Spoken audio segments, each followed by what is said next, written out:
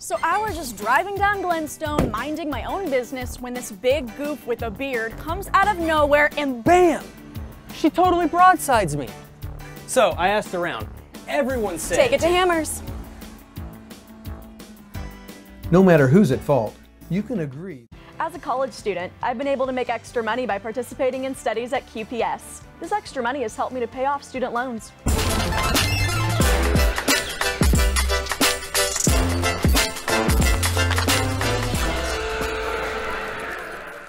Switch the fan speed from low to high or set the timer to automatically shut off. And it's ideal for apartments, college dorm rooms, RVs, and